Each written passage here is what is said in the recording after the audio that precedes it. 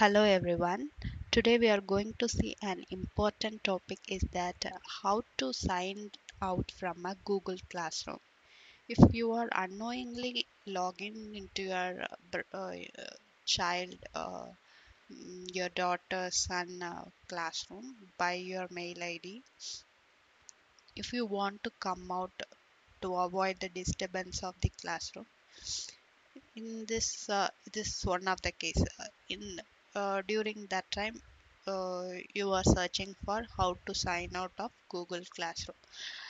Let's go into the video. I will show you how to do that. Before going into the video, if you please subscribe our channel and hit the like button. What you need to do is hit the Google Classroom which you signed from your account. In that in the entrance page of the classroom, you will see these three dots. You can click on the dot and you can check with Unenroll, and it asks for confirmation. You can unenroll.